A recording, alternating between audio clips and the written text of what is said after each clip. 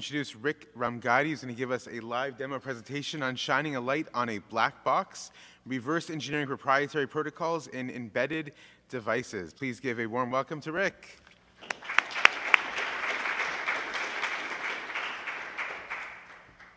Hey everyone, can everyone hear me good? Guys, everyone in the back? I'm going to take that as a yes.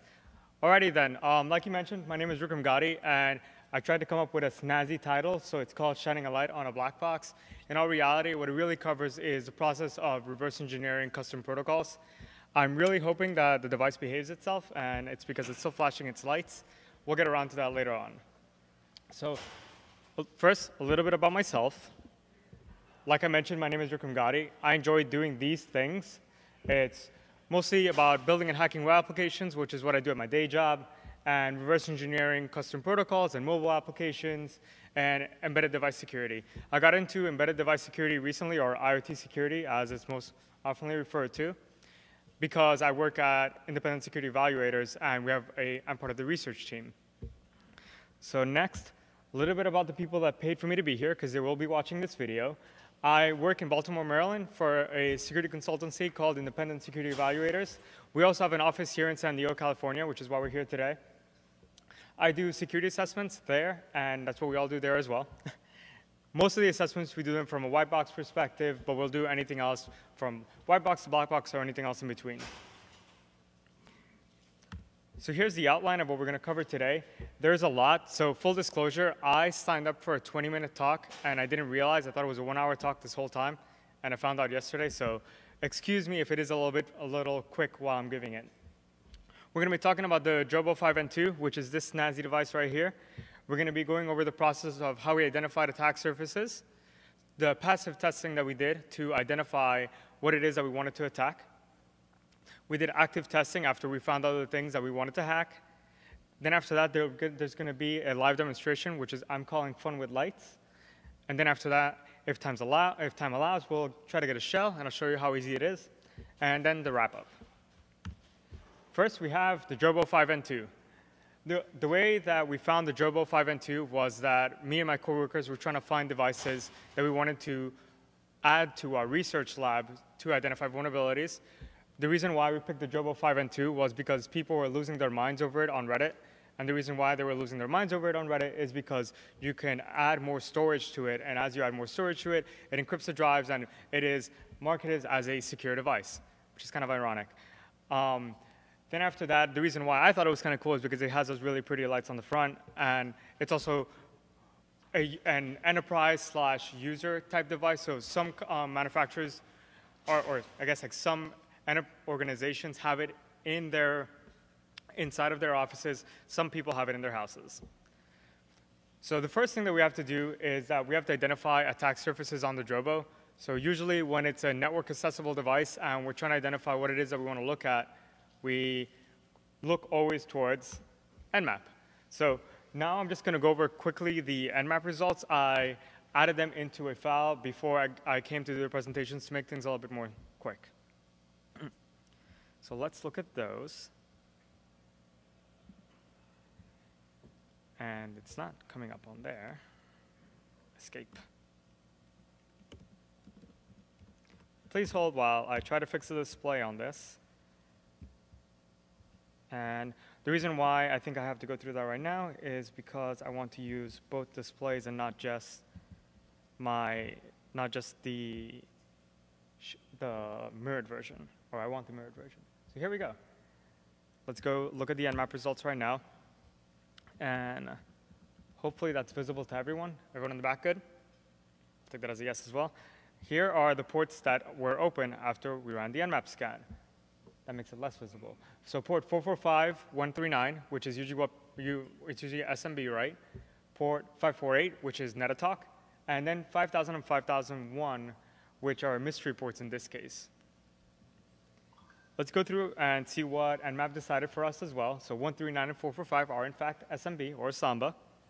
Port 548 is in fact NetAttack. And then what about these mystery ports? The mystery ports say that port 5000 is UPnP question mark, which to me sounds like Nmap wasn't able to decide, wasn't able to figure out what it is that's running on that port. And from what we can see here, when the scanner connected to it, this XML data came back. That's very important. We should probably remember that for later on. Then on port 5001, similar thing happened. Except this time it says complex links, question mark, which is kind of new to me as well. And it returned some XML data, but there was also a bunch of other important, come back here. A bunch of other important information that was included in it. This time it included some of the bytes that came back. So we saw that there's a couple nulls and an X1 and then more XML data. Cool. So looking at it, looks like port 5000 and 5001 are still pretty interesting. So let's see what happens when we connect to that just with Netcat. And I need to give it a port. Same thing came back again. So let's see what happened. Looks like when, by default, you connect to this device on port 5000, so there was no authentication. We just used Netcat, right? That was pretty much it. It returns all this information in XML. Let's see if anything is valuable. So it seems like it's just pretty normal. It gives you the firmware version, which is not the end of the world. Some things like the architecture used by the device, the firmware version as well, and let's see what else comes up. So it seems like it gives you the serial number, which is pretty interesting. And it gives you the status of when it was last updated, the version that it's running, and nothing that really seems to be a game changer. So this is just information that if you knew that the owner is using an older version of the firmware, you could just guess these things, right? It's not really important. At least it isn't for now. So let's see what happens when we connect to port 5001. In this case, port 5001 doesn't really do anything, so it seems like it's probably waiting for us to issue a request. So let's forget about that for now, since it didn't give us any information that we wanted back. There's two important things that I noticed when we were doing this. One, everything came back in plain text. So that's interesting. If you're interacting with something that's giving you back, when you're interacting with a device over a network protocol and it's giving you back all the information in plain text, that means that there's no transport layer security, right?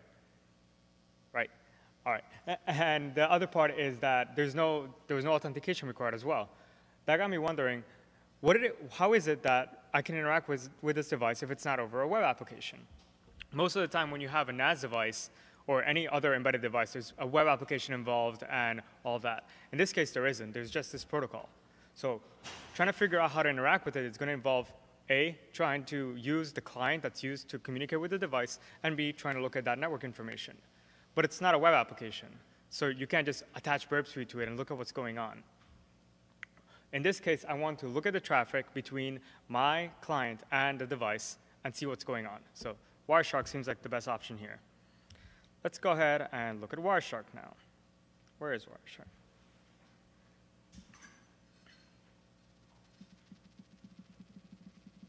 I think that's visible.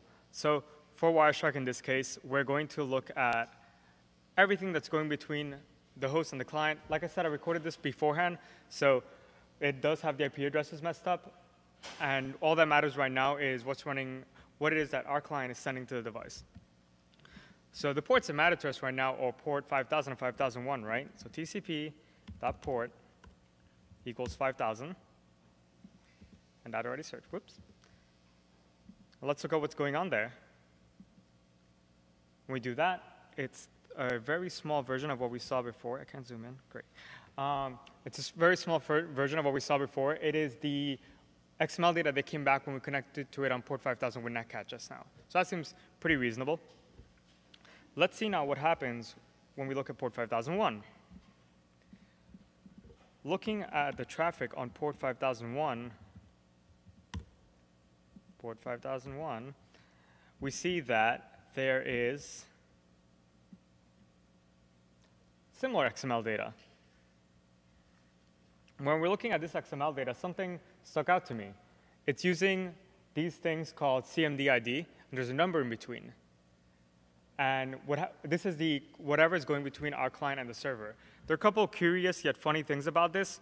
First of all is that we needed to authenticate the device in order to use it. What it did for that is that it just sent a bunch of X's, and that was the form of authentication. There's another really interesting thing about this, and it's that there doesn't seem to be a requirement for usernames and passwords. Like I mentioned, this is all in plain text at this point. So there was no transport layer security. There's no integrity checking or none of that. So let's see what happens at the beginning of this conversation. For that, let's switch over to the hex view to make things a little bit more visible. I'm going to say that's visible. And we can see that, remember that serial number that we saw a while ago when you connected to it on port 5000? The serial number is actually your form of authentication. So theoretically, no, really practically, not theoretically, you can connect to these devices, get the serial number, and then begin to issue commands on the device. So like, well, that seems reasonable. I should only have it on my internal network. Well, that depends if you have it on your internal network, and it really doesn't seem practical when you think about attacks like SSRF, where you can issue queries to a device that's available on your local network. Not only that, because it's only the serial number, it's very easy to figure out what the rest of them in the world are. So now that we figured out more or less what it is that the protocol looks like, we can start figuring out, it's like, well, how is it that you're going to install other applications? We took advantage of this during our research to figure out that we can install whatever application we wanted to. And some of those were a web application to access the device, so you can, in fact, have that web application if you do want it. SSH, and the SSH credentials are the ones that you choose for it as well. You can install other services as well, such as MySQL, but there were really interesting problems with this. So Drobo as a company provides the device, and then after sometimes they provide some of the applications, and then you can make them, you can also build your own. You can choose whichever one you wanted to do. But one example is that they provide an installation of MariaDB or MySQL, and as soon as you connect to it, it immediately tells you what your password is back in the web application, because that's part of the intended functionality. And it's really, if you read the white paper that we have on this, or the blog post, it says that in case you forget your password, here it is in plain text in the little web application. Hopefully we get enough time to go through some of those today. So getting back to the reverse engineering the protocol, the first thing that we tried was just sending these commands directly and seeing if we would get a response back. So I actually have that in a little Python script that I prepared for you today. And I also have a layout of what the protocol looks like at the beginning so that you guys can see that there's no nonsense going on. At the beginning here, the login preamble was the first request that we saw. This is just a hex version of the SSID, or sorry, the serial number, or the MESA ID, and it's just sent twice. Then after the rest of the end of it, this 0xDC is just the size of the rest of the request, and that's it. So the structure is right here for you. So this is just saying that this message is being, every time it's sent, it's just that static string. After that, we have if it's coming from or being sent to the server. The only one that's different in this case is actually the one that's being used to log in. So this one is the one for login. After that, the number changes. So here you can see that it's 0701, and then after that, commands are 0A01. We also see that the size has this many packets available to it. For those of you that are probably still paying attention, you're probably thinking about like, oh, what if I mess with the size and make it smaller or bigger? If you make it bigger, the server just waits for the rest of the message to come. So that'd be a nice way to stop or to cause some type of havoc. And then if it's smaller, it just errors out. So for this, I specified the IP. It's going to be .12, hopefully still. It's going to be listening on port 5001. And then after that, I set a source port and the buffer size. The buffer size is just to receive the response. And then the command 26. Command 26 is actually the command used to start the lights on the device, which I hope is still on. And hopefully, if this is still working, it'll turn on the lights as soon as I issue this request with the Python script. The lights turn on? This is when you clap.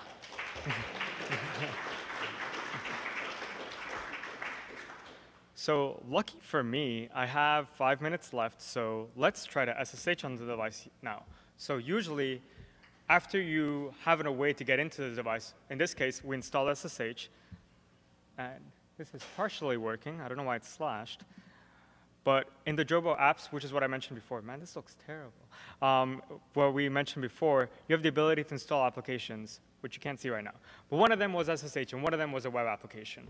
So when auditing embedded devices or any type of application for that sense, usually if it's an interpreted language like PHP, you can just connect to the device and view all the files, right? So that's probably the easiest way to get a shell. So in this case, let's just get one right now. If we SSH onto the device, which is a little small, I want all of you to see, on port 2222,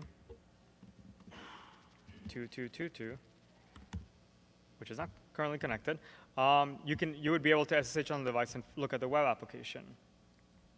Let's see now if we have the ability to open up a browser and connect to it.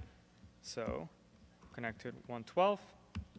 Drobo Access is the name of the application, which is sadly not on. So let's see now if we can figure this out here with all of you together. So right now, the Drobo, after we issued our request, is in an error state, which is approximately going to take an hour to fix. So I don't have an hour left, so I apologize for that. But what I do have time for is explaining more of the protocol. So here we see some of the requests that came out. Some of the other ones is the ability to list all of the available applications on the device. So here, for example, is the request to see the list of users on the device, which in this case is just going to return 1 because it's the admin user, and it X's out the password. But you don't really need it because it's an unauthenticated protocol, so it doesn't really matter. Some of the other ones as well is this request to return all of the information that's currently on the device. So it has really cool features, like it tells you the current temperature of the device, current temperature of the drives, if the drives are not working like it is right now. And you can also see other information like the network information, the MAC address, if you want to see the SSID again, the MEASSID or SID. There's also other requests so that you can view the uptime, the temperature, and there's another request for removing installed applications. So some of the ramifications for this is that if you are aware of a Drobo device on anyone's network, you can, with unauthenticated access, without authentication, you can access the device, install whatever application you want, get a shell, and then after issue requests from that device into their internal network, or just use it as part of a botnet, which I think is pretty popular nowadays with embedded devices. The other problem is that you could actually, this device is a little pricey. It's around the $500 mark, so you could technically just kill it by removing or just RMing the slash directory and removing everything else from there, or just doing other things to affect the device. And other things, you can also turn on the lights if you wanted to. So now that we've covered that, I think that we have hit the end part of my slide, so I'll put up the Fiend one. And that's it. I hope you guys had an enjoyable time and that my speedy presentation was usable.